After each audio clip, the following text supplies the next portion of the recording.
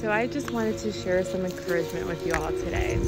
I wanted to talk about the fact of fear and how fear has a grip on us when we don't trust God to come through. And so I want to share with you on how fear is debilitating us sometimes, and fear will have you to feel stuck.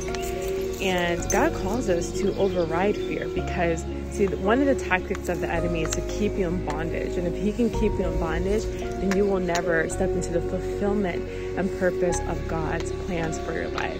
So when I share with you that we can rise up in the purpose of God, and he tells us we can trample on snakes and scorpions and crush their heads, know that that's the authority he's given you, meaning fear has no hold on you. So today we declare fear to be removed out of our life. So we cast it out in Jesus' name, and we walk in the fullness of God's provision and purpose for our life today in Jesus' name.